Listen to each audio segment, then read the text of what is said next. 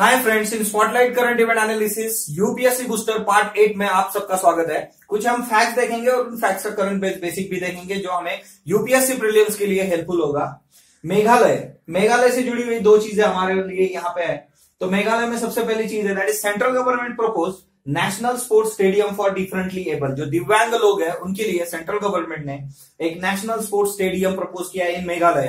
ये national sports stadium, इसमें सारी इंटरनेशनल लेवल की फैसिलिटीज प्रोवाइड की जाएंगी, तो ये हमारे लिए इंपॉर्टेंट है। आपने अगर देखा होगा कि पैरा ओलंपिक में हमारे बहुत से प्लेयर्स वो वहां से मेडल भी लेके आते हैं, तो ये बहुत ही अच्छी बात है इंडिया के लिए कि स्पोर्ट्स स्टेडियम रहेगा जो स्पेशली डिफरेंट एबल के लिए है इन मेघालय। द नेक्स्ट वन कि मेघालय में दूसरी चीज है that is India's international cherry blossom festival यहाँ पे सेलिब्रेट हुआ 14 to 17 नवंबर शिलोंग। तो ये हमारे लिए इंपॉर्टेंट चीज है। तो मेघालय के लिए ये दो। और तीसरी एक इंपॉर्टेंट चीज ध्यान में रखना in case of Meghalaya that is rat hole mining. Rat hole mining क्या है ना, ये ट्रेडिशनल है, कॉलोनियल पीरियड से चलता आया है कि मैन्युअली माइनिंग मतलब नीचे गड्ढा करके लोग नीचे से कोल वगैरह निकालते हैं। तो वो एक चीज मेघालय के बारे में, और इसमें तो बहुत न्यूज में थी रैट होल माइनिंग, तो वो भी हमारे लिए इंपॉर्टेंट है। Completely north east is very important. North east के स्टेट, नॉर्थ ईस्ट में कौन सी रिवर कहां से जाती है, देन नेशनल पार्क, उनके जो इंपॉर्टेंट वहां के फीचर्स है वो सारे हमें चाहिए। In case of UPSC booster में हम वो सारा कवर करेंगे। उसके बाद उसके ऊपर मतलब नंबर ऑफ टाइम सवाल पूछे गए हैं। तो मेघालय के बारे में ये दो फैक्ट्स आप ध्यान में रखिए। द नेक्स्ट वन, पलाऊ ये एक कंट्री है। It's the first country to ban sunscreen to save the coral riffs. अब कोरल रिफ्स जो है इनके ऊपर सवाल हमेशा पूछा जाता है। कोरल रिफ्स आप प्रीवियस ईयर पेपर देख लो, आपको इसके ऊपर सवाल मिल जाएंगे, 2018 में मिल जाएगा। कोरल रिफ्स के बारे में अब ये सिंपल ही है कि आपने अगर यूपीएससी प्रीलिम्स के प्रीवियस ईयर पेपर देखे तो उसमें सिंगल लाइनर सवाल होते हैं। ये 3-4 सवाल होते हैं जो हमारे मार्क्स अच्छी तरीके से बूस्ट कर सकते हैं, उसके लिए आपको हेल्पफुल रहेगा। तो पलाऊ को ध्यान में रखना। दूसरी चीज आप क्या करोगे in case of coral riffs, बहुत बार क्या होता है कि हम एक बात मतलब इसको कैजुअली लेते हैं कि सब part and parcel of our syllabus, तो एनवायरमेंट की बुक पढ़ेंगे तो हो जाएगा। बट जो चीजें न्यूज में है हमें उसके ऊपर अच्छी तरीके से फोकस करना है। मतलब सिंपल चीज है कि अगर आपको इस तरीके से पूछा जाए कि कोरल रिफ्स ट्रॉपिकल और सब ट्रॉपिकल में ही आती है, तो इसमें एक चीज आपको जोड़नी पड़ेगी कि in case of deep water भी कोरल रिफ्स आपको मिलते हैं। नॉर्वे के पास मिलेगा आपको ऑफ द रोज के यहाँ पे, तो नॉर्वे में भी ये डीप सी में मिलते हैं कोरल रिफ्स। तो इस तरीके के सवाल पूछे जाते हैं। तो इसका ज्योग्राफिकल डिस्ट्रीब्यूशन क्या है, देन सेकंड थिंग इसके लिए इंपॉर्टेंट चीजें क्या होती है, मतलब फीचर्स क्या होते हैं, टेम्परेचर कितना चाहिए, किस तरीके का पानी चाहिए। ओके, तो कोरल रिफ्स उसके टाइप्स जो है अटोल, फ्रिंज, बैरियर, उसका इंडिया में फिर कहाँ पे है, अंडमान निकोबार में क्या आता है। तो इस तरीके से आपको कोरल रिफ्स की A to Z पढ़ाई करनी है। तो ये एनवायरमेंट की किसी भी बुक से, शंकर IAS या फिर जीके पब्लिकेशन का एक दूसरा बुक है नीरज नचिकेता, वो भी आप देख सकते हो, वो भी बढ़िया बुक है। प्रेजेंटेशन अच्छा है उसमें, कलर जो मतलब पूरी प्रिंटिंग है, कलरफुल बुक है। Andhra Pradesh central tribal university proposed है। अभी central tribal university Andhra Pradesh में प्रपोज की गई है। रेली village is there in विजिजंगम district. तो रेली विलेज में आंध्र प्रदेश में सेंट्रल ट्राइबल यूनिवर्सिटी। और दूसरा ट्राइबल्स के लिए एक इनिशिएटिव लिया गया है इन केस ऑफ ओडिशा। तो lexicon of 21 tribal languages, Odisha ने नियर अबाउट 21 ट्राइबल लैंग्वेजेस का लेक्सिकन मतलब डिक्शनरी निकाली हुई है। और दिस इज वेरी इंपॉर्टेंट क्योंकि अब क्या हो रहा है कि आप अगर देखोगे, मैंने बोला था आपको कि राज्यसभा टीवी पे एक सीरीज चलती है मैं भी भारत, वहां पे आपको नंबर ऑफ ट्राइब्स के बारे में बताया जाता है। तो धीरे धीरे उनकी पॉपुलेशन बहुत सारे ट्राइब्स की कम हो रही है। कुछ ट्राइब्स में तो एक ही बंदा बचा है, कुछ ट्राइब्स के तो लोग मतलब कंप्लीटली कोई नहीं बचा, उसमें कंप्लीट पॉपुलेशन खत्म हो चुकी है। तो इसलिए हमें उनकी लैंग्वेज, उनका कल्चर वो प्रिजर्व होगा due to because of his language. तो ये इंपॉर्टेंट है। And there is one important person language preservation के बारे में, एक बंदे का नाम हमेशा ध्यान में रखो, professor Ganesh Devi, he is from Maharashtra. और उन्होंने पूरे इंडिया के लिए लैंग्वेजेस को कंजर्व करने के लिए प्रोजेक्ट खुद ही इनिशिएट किया हुआ है। गवर्नमेंट की कोई भी उन्होंने मतलब गवर्नमेंट से कोई मदद ना लेते हुए वो वर्कआउट किया है, और उसकी सराहना बहुत जगह पे मतलब पूरी दुनिया में हुई है। तो वो एक ध्यान में रखना। अब आप क्या करोगे, ट्राइबल्स के बारे में न्यूज आ रही है, तो सबसे इंपॉर्टेंट चीज है कि ट्राइबल मिनिस्ट्री, उसके इनिशिएटिव क्या है, ट्राइफेड इज देयर, वो क्या वर्कआउट करता है सिंस 1987, ट्राइफेड आप देख लो। Then second thing is that कि what are the provisions in our constitution for tribal communities. तो आर्टिकल 338 क्या है, आर्टिकल 338A क्या है, मतलब commission for SC, commission for ST, है ना, उसमें भी 89 कॉन्स्टिट्यूशनल अमेंडमेंट क्या है। तो आपको ये सारी चीजें वर्कआउट करनी पड़ेगी। देन लैंग्वेज की अगर बात आती है तो लैंग्वेज में आपको 350 350A 350B भी करना पड़ेगा। देन उसके बाद इंपॉर्टेंट है कि in case of Hindi language constitution, okay, तो वो सारी चीजें आप वर्कआउट कर लो। तो ट्राइबल से जुड़ी हुई और लैंग्वेज से जुड़े हुए provisions in our constitution. Then next one, power 18 campaign. Power 18 campaign क्या है? तो 2019 इलेक्शंस के लिए जो डिबेट्स होंगे इलेक्शन से जुड़े हुए हैं, डेमोक्रेसी से जुड़े हुए हैं, उसमें role of youth, youth must be participate in the debates, it will strengthen our democracy. तो इसके लिए पावर 18 कैंपेनिंग है। पावर 18 क्यों है? Because at the age of 18 we get that right for vote. इसके ऊपर भी सवाल पूछा गया है कि right to vote legal right है या कॉन्स्टिट्यूशनल राइट है? आप कमेंट बॉक्स में मुझे बताओगे। ये 2017 में आया था, फिर सुप्रीम कोर्ट तक बात चली गई थी इसमें। तो ये एक चीज मैं आपको बता दूं कि मैंने एक लेक्चर भी बनाया है कि that is strategy for UPSC prelims. उसमें देखो तो मैंने बताया कि आप प्रीवियस ईयर के बाकी स्टेट सर्विसेज के भी पेपर सॉल्व करो। ये सवाल जो है वोटिंग वाला, ये ऑलरेडी 2017 में यूपीएससी ने पूछा है, जो 2015 में यूपीपीएससी ने पूछ लिया है। तो ये आप मुझे कमेंट बॉक्स में बताओगे कि वोटिंग राइट कॉन्स्टिट्यूशनल राइट होता है, लीगल राइट होता है। तो पावर 18 इज देयर। कौन सी कॉन्स्टिट्यूशनल अमेंडमेंट है जिससे ये एज 21 से 18 हुआ है? Then point कैलिमरी wild life sanctuary Tamil Nadu में है, न्यूज में है। यहाँ पे पानी भर गया तो एक वीक के लिए इसको बंद रखा गया था, बाहर के लोगों को अलाउड नहीं था। इट्स रामसार साइट, तो ये हमारे लिए इंपॉर्टेंट है। रामसार कन्वेंशन जो है, तो रामसार प्लेस इन ईरान, तो वहां पे ये हुआ था इन 1971। 1975 में इंडिया ने रेटिफाई किया, 1982 में इंप्लीमेंट कर दिया। तो रामसार साइट है, point Calimere wild life sanctuary Tamil Nadu. इसमें एक इंपॉर्टेंट चीज है point Calimere wild life sanctuary Tamil Nadu की। लास्ट ईयर आपको पखुई नेशनल पार्क पूछा गया था कि किस स्टेट में है। अब ये न्यूज में है तो ये ध्यान में रखना, इट इज इन तमिलनाडु। कल के बूस्टर में हमने सारे टाइगर रिजर्व देखे थे अकॉर्डिंग टू स्टेट, तो वो भी याद कर लो आप, इंपॉर्टेंट है। Then next one, Indus bank. Indus bank is come with the first interactive credit card with a button.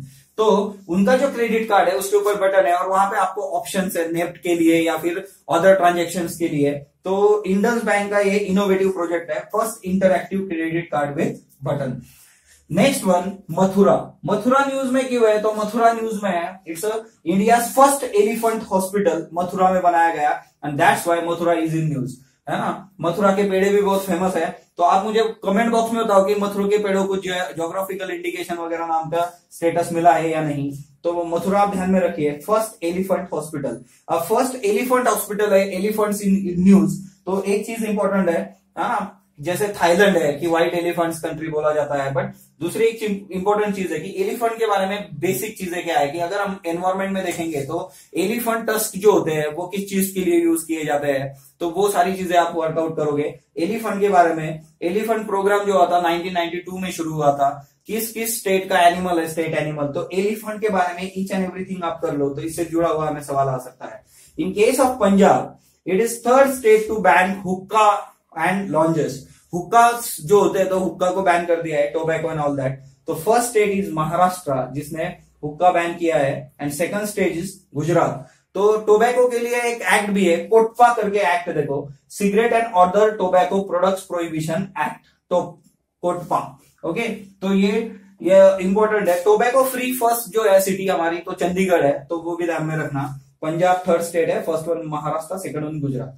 In case second, air सेवा 2.0 web portal and mobile app. तो जो एयर ट्रैवल करते हैं, बाय एयर ट्रैवल करते हैं, तो उनका जो फीडबैक होगा उसके लिए एयर सेवा 2.0 वेब पोर्टल है कि बाय एयर ट्रैवल करने वाले लोगों को कोई परेशानी ना हो, ओके। तो इसके लिए ये पोर्टल बना हुआ है। Then Indira Gandhi prize for piece, disarmament and development for 2018। तो Indira Gandhi prize for piece, disarmament and development for 2018 ये गया है centre for science and environment, new Delhi को गया गया। ये इंस्टीट्यूट है, centre for science and environment, new Delhi की इंस्टीट्यूट है, उनको दिया है। It's independent research and advocacy for, ये थिंक टैंक करके काम करता है, तो इनको ये मिला है, ये ध्यान में रखिए। द नेक्स्ट वन, वैसे अगर आप प्रीवियस ईयर पेपर देखोगे तो उसमें अवार्ड्स वगैरह पूछते जाने के चांसेस कम होते हैं, आपको उस तरीके के सवाल नहीं मिलेंगे। बट अदर कोई भी आप अलग कॉम्पिटिटिव एग्जाम देते हो तो उसके लिए ये आपको हेल्पफुल रहेगा, in case of Maharashtra, MPSC and all that. Then beyond fake news project, BBC का कैंपेनिंग है, ब्रिटिश ब्रॉडकास्टिंग कॉर्पोरेशन, बीबीसी, आपको पता होगा बीबीसी की नंबर ऑफ डॉक्यूमेंट्रीज भी आपने देखी होगी। तो beyond fake news project, fake news का एक मतलब सैलाब आया हुआ है in case of WhatsApp and social media, है ना। व्हाट्सएप विश्वविद्यालय तो मतलब घर है उसका फेक न्यूज का। तो beyond the fake news project, ये कैंपेन है बीबीसी का, फेक न्यूज को किस तरीके से मतलब उसमें फेक चीजें क्या है उसके ऊपर रिसर्च करो, वर्कआउट करो और ये चीजें कितनी जल्दी बंद हो सकती है वो देखो। Then in case of China and Pakistan, bus service शुरू की गई है Lahore to Kashmir. Okay, Pakistan India bus service मतलब वो भी एक हिस्ट्री है। उसके बाद पाकिस्तान और इंडिया ट्रेन चलती है देखो। तो ये पुलवामा के बाद जो टेंशन थे तो ट्रेन कुछ दिनों के लिए रोक दी थी, अब फिर से वो मतलब वर्कआउट कर दिया है, ट्रेन चल रही है अभी। ओके, तो ये चाइना पाकिस्तान ध्यान में रखना, लाहौर एंड कश्मीर। चाइना पाकिस्तान के बारे में दूसरी भी एक चीज, जैसे यूएस का जीपीएस है ना, वैसे ही चाइना का क्या है, बेडू सिस्टम है। और ये बेडू उन्होंने अब ग्लोबल सर्विस देना शुरू कर दिया और उस ग्लोबल सर्विस का सबसे पहला जो ग्राहक है वो पाकिस्तान है। ऐसे मतलब वो हर बार पाकिस्तान के लिए खड़े नहीं होते, तो ये trade issue is there. The next one, China दुनिया का सबसे पहला artificial intelligence news anchor China ने लॉन्च किया है। So world first artificial intelligence news anchor, उसको मेल वॉइस दी गई है। सो ऑब्वियसली ये जो है तो वो मेल है, तो उसको it's first international artificial intelligence news anchor China ने बनाया है। देन यूके के साइंटिस्ट ने क्लेम किया है, United kingdom, they claim that world's largest DNA sequence decoded bye them. So UK के साइंटिस्ट क्लेम कर रहे हैं कि दुनिया का सबसे लंबा डीएनए सीक्वेंस हमने डिकोड कर दिया है। तो डीएनए के बारे में हमें बेसिक पता होना चाहिए, है ना, A T then you see, किसके साथ कौन पेयर होता है वगैरह वगैरह। तो डीएनए का बेसिक हमें पता होना चाहिए जनरल साइंस के बारे में। The next one is amnesty international. और ऑलरेडी यूपीएससी प्रीलिम्स में एमनेस्टी इंटरनेशनल के ऊपर सवाल पूछ चुका गया है। अब ये एमनेस्टी इंटरनेशनल एनजीओ है, पीसफुल वर्चुअली इंटरनेशनल लेवल पे काम करता है एमनेस्टी इंटरनेशनल। उन्होंने उनका जो अवार्ड था एम्बेसडर ऑफ कॉन्साइंस अवार्ड, तो ये दिया गया था आंग सान सू की को। आंग सान सू की म्यांमार एंड ऑल दैट। तो आपको रोहिंग्या इशू पता होना चाहिए, मैं कंसिडर करता हूं आपको पता होगा रोहिंग्या इशू। तो रोहिंग्या इशू की वजह से amnesty international strict ambassador of conscious awards of आंग सान सू की, ये उसका हाईएस्ट ऑनर है जो एमनेस्टी इंटरनेशनल देता है। जैसे इंडिया का भारत रत्न है ना इन केस ऑफ सिविल, तो वैसे एमनेस्टी इंटरनेशनल का हाईएस्ट ऑनर जो है वो एम्बेसडर ऑफ कॉन्साइंस अवार्ड है। तो आंग सान सू की ये निकाल दिया गया है। इन केस ऑफ आंग सान सू की, कनाडा ने सिटीजनशिप दी थी आंग सान सू की को, वो भी उन्होंने निकाल ली है। तो वो दो चीजें ध्यान में रखना इनसे जुड़ी हुई। उसमें भी एक चीज इंपॉर्टेंट है, वो क्या है कि ये जो सारा रोहिंग्या इश्यू है तो विद बांग्लादेश हम ऑपरेशन प्रोजेक्ट इंसानियत या ऑपरेशन इंसानियत वर्कआउट कर रहे हैं कि रोहिंग्या जो आ रहे हैं बांग्लादेश में, तो उनके लिए हम रिसोर्सेस प्रोवाइड कर रहे हैं बांग्लादेश को कि वो उनका मतलब ख्याल रख सके। देन माई सन टेम्पल कॉम्प्लेक्स। अब माई सन टेम्पल कॉम्प्लेक्स कहां पे है, वियतनाम में है। It's a world heritage site. तो वर्ल्ड हेरिटेज साइट भी है, यूनेस्को द्वारा ये दिया जाता है मतलब टैग वर्ल्ड हेरिटेज का। देन माई सन टेम्पल कॉम्प्लेक्स वियतनाम में, यहाँ पे हमारे प्रेसिडेंट रामनाथ कोविंद जी ने विजिट किया था, इसीलिए ये हमारे लिए इंपॉर्टेंट है। और दूसरी इंपॉर्टेंट चीज, इंडिया में जितने जितने सन टेम्पल्स है, SUN सन, वो सारे आप प्रॉपरली कर लो। यूपीएससी ने इसके ऊपर सवाल पूछे हुए है ना। तो सूर्य मंदिर अलग अलग टाइप के, अलग अलग नाम के सूर्य मंदिर है इंडिया में, वो सारे आप वर्कआउट कर लो, वो हमारे लिए इंपॉर्टेंट है, it's art and culture. Then Igla yes missile. Igla yes missile Russia की है, इंडिया ने रशिया से लिया हुआ है ये इग्ला यस। इग्ला यस क्या है, तो man portable air defence system है ये। इसको सीधा आप कंधे पे रख के लेके जा सकते हो, है ना। और इसकी जो रेंज है वो 6 किलोमीटर रेंज है और इसका एल्टीट्यूड की 3 किलोमीटर तक के एल्टीट्यूड पे ये चलेगी और रेंज है 6 किलोमीटर। और ये मैन पोर्टेबल है, तो इसको हिली एरिया में यूज किया जा सकता है। उसी के लिए इग्लास यस हमारे लिए इंपॉर्टेंट है, हिली टेरियन में हम इसको यूज कर सकते हैं। ओके, अगर आप गूगल सर्च करोगे तो इसको मतलब बंदा जो मिलिट्री का पर्सन है वो सीधा सीधा कंधे पे लेके जा रहा है इग्लास यस, इस तरीके पर आपको दिख सकते हैं photo. Then in case of Sydney, Sydney में महात्मा गांधी जी का स्टैच्यू अनबिल्ड किया गया बाय प्रेसिडेंट रामनाथ कोविंद। 150वीं उनकी जो एनिवर्सरी है 2019 स्वच्छ भारत मिशन में भी वो टारगेट हमारा था। सो सिडनी में गांधी जी का एक स्टैच्यू वहां पे उसका अनावरण किया गया है बाय अवर प्रेसिडेंट। तो ऑस्ट्रेलिया सिडनी ये भी ध्यान में रखना। देन यूपी, है ना। और दूसरा एक इंपॉर्टेंट स्टैच्यू ऑफ यूनिटी, उसके ऊपर तो हमारे मतलब सवाल पूछा ही जा सकता है, तो वो वर्कआउट कर लो आप, है ना, वो बेसिक चीज है। Then women empowerment resolution campaign UP चला रहा है, देखो this is very important. Woman empowerment resolution campaign run by Uttar Pradesh government. Already हमने देखे थे कि women's related constitutional provisions current basic में एक यूपीएससी बूस्टर के प्रीवियस लेक्चर्स में ये हो चुका है, तो वो अगर आप सारे ढंग से देख लोगे तो आपका काम वर्कआउट हो जाएगा। Women empowerment is a very sensitive and very important issue in case of UPSC, तो वो मेंस और प्री में दोनों जगह पे वर्कआउट होता है।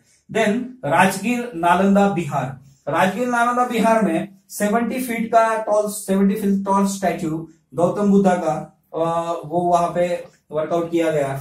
अब ये इंडिया का 2 नंबर का ऊंचा स्टैच्यू है, 70 feet statue of Lord Buddha. आप मुझे कमेंट बॉक्स में बताओगे कि सबसे ऊंचा स्टैच्यू गौतम बुद्धा का इन इंडिया कितना है और कहां पे है। अब राजगीर की रेफरेंस आप देख लो एंशिएंट हिस्ट्री में जो मिलते हैं। देन नालंदा यूनिवर्सिटी, हमें ये भी पूछा सकता है, हमारी जो रिच हेरिटेज है मतलब अलग अलग यूनिवर्सिटीज के बारे में, Nalanda is there, Takshashila is there. अब आप काम क्या करोगे कि नालंदा का रेफरेंस जब आता है तो आपको एंशिएंट हिस्ट्री से देखना है कि कौन कौन से चाइनीज ट्रैवलर्स ने यहाँ पे विजिट किया था या फिर फॉरेन ट्रैवलर्स यहाँ पे आए थे, नालंदा के क्या रेफरेंस मिलते थे। तो अगर ओल्ड एनसीईआरटी पढ़ोगे आप तो वहां पे आपको अच्छे रेफरेंसेस मिलते हैं नालंदा के बिहार के लिए, वो सारा आप वर्कआउट कर लो। Then next one is Pune, Maharashtra से एक न्यूज है। पुणे में क्या होता है, इंडिया फर्स्ट ऑल फेस्टिवल किया गया, ऑल उल्लू फेस्टिवल बोला गया उसे, उल्लू ओके। तो उल्लू का पहला festival in case of India, first India मतलब नेशनल लेवल का ये पहला ही था। तो पुणे डिस्ट्रिक्ट में एक पिंगोरी नाम का विलेज है जो पुरंदर तहसील में आता है। तो पुरंदर तहसील का पिंगोरी नाम का विलेज, वहां पे India first all festival celebrate किया गया। तो ये ऑर्गेनाइज भी हुआ था वहां पे। तो उलुक या फिर उल्लू फेस्टिवल इंडिया का पहला ही है, तो ये हमारे लिए इंपॉर्टेंट है। Then legion of honour, French government जो है उसका हाईएस्ट सिविल अवार्ड है ये legion of honour. Legion of honour किसे दिया गया, अजीम प्रेमजी जो है हमारे विप्रो के चेयरमैन, उनको ये दिया गया है। दिस इज इंपॉर्टेंट थिंग, ये मतलब हमारे लिए प्राउड फील करने वाली बात है कि किसी दूसरे कंट्री का हाईएस्ट सिविल ऑनर हमारे इंडियन को मिलता है। तो अजीम प्रेम जी अभी भी न्यूज में थे, 2-3 दिन पहले उन्होंने बहुत बड़ी अमाउंट डोनेट की है। तो अजीम प्रेम जी को ये मिला हुआ है लीजन ऑफ ऑनर, ये फ्रांस गवर्नमेंट का हाईएस्ट सिविल अवार्ड है। दूसरी इंपॉर्टेंट चीज है, ये शुरू कब हुआ था, 1802 में शुरू किया गया था। और किसने शुरू किया है, नेपोलियन बोनापार्ट ने ये शुरू किया गया था कि नेपोलियन बोनापार्ट ने ये शुरू किया है। और इसमें कंडीशन नहीं है कि ये अवार्ड सिर्फ फ्रांस के सिटीजन को मिलेगा, एनी अदर सिटीजन है ना अदर देन फ्रांस उसको ये मिल सकता है। अब आप मुझे बताओगे कि कमेंट बॉक्स में कि भारत रत्न के बारे में ऐसा होता है क्या कि अदर देन इंडियन सिटीजन को मिलता है, अगर हाँ तो किसे मिला है वो आप कमेंट बॉक्स में बताओगे मुझे। मतलब next one hog dear, hog dear हमें इन केस ऑफ एनवायरमेंट जो अलग अलग मतलब प्राणी है, प्रजाति है, उसके बारे में पूछा ही जाता है हमेशा कि क्रिटिकली इंडेंजर है या फिर which of the following animals है ना इंडिया में मिलते हैं। तो इस तरीके के सवाल पूछे जाते हैं। तो हॉग डियर ये थाईलैंड में मिलता है एक्चुअली, तो it's a endanger spaces. Hog dear इसे पाडा भी बोला जाता है, PADA, hog dear is also known as पाडा। हॉग डियर थाईलैंड में मिलता है, इंडेंजर स्पीसीज है। हाल ही में क्या हुआ था, it was discovered in India. तो ये इंडिया में पाया गया, कहां पे पाया गया, the very well known places cable Lamjao national park, KLNP, Manipur में। देखो केबुल लामजो की भी बहुत सारे फैक्ट्स हमने प्रीवियस बूस्टर में देखे थे। तो cable Lamjao is a very important one, इसके ऊपर ऑलरेडी यूपीएससी पूछ चुकी है। फुमडी के ऊपर पूछा गया है, फ्लोटिंग नेशनल पार्क के ऊपर पूछा गया है, संगई डियर, डांसिंग डियर के बारे में पूछा गया है। तो cable Lamjao national park in Manipur is a very important. अब ये जो हॉग डियर यहाँ पे मिला है तो इसका शेड्यूल 1 एनिमल है ना, India wild life protection act 1972 में ये शेड्यूल 1 में आता है। सो इसको आप मतलब इसकी शिकार नहीं कर सकते वगैरह वगैरह। तो इससे इंडेंजर स्पेसिस और ये सारी जो क्रिटिकल इंडेंजर स्पेसिस है, इसके लिए government of India ministry of environment की एक PDF है जो मैं टेलीग्राम का ग्रुप है, जिस नाम से हमारा यूट्यूब चैनल है सेम उसी नाम का हमारा टेलीग्राम चैनल है, Dr.Sushil स्पॉटलाइट करके। तो उसके ऊपर मैं वो छोड़ दूंगा, हर वीडियो के नीचे उसकी लिंक होती है। देखो टेलीग्राम ज्वाइन करना हो आपको तो वहां पे मैं वो PDF डाल दूंगा, वहां से आपको ऑथेंटिक गवर्नमेंट डेटा मिल जाएगा। इसी तरीके से आप स्पॉटलाइट से जुड़े रहिए। यूपीएससी बूस्टर में हम यूपीएससी प्रीलिम्स के लिए जो इंपॉर्टेंट चीजें है वो कवर करते रहेंगे। स्पॉटलाइट को लाइक कीजिए, शेयर कीजिए, सब्सक्राइब कीजिए और अगर आपका कुछ सजेशन होगा तो वो कमेंट बॉक्स में बताइए। Thank you friends.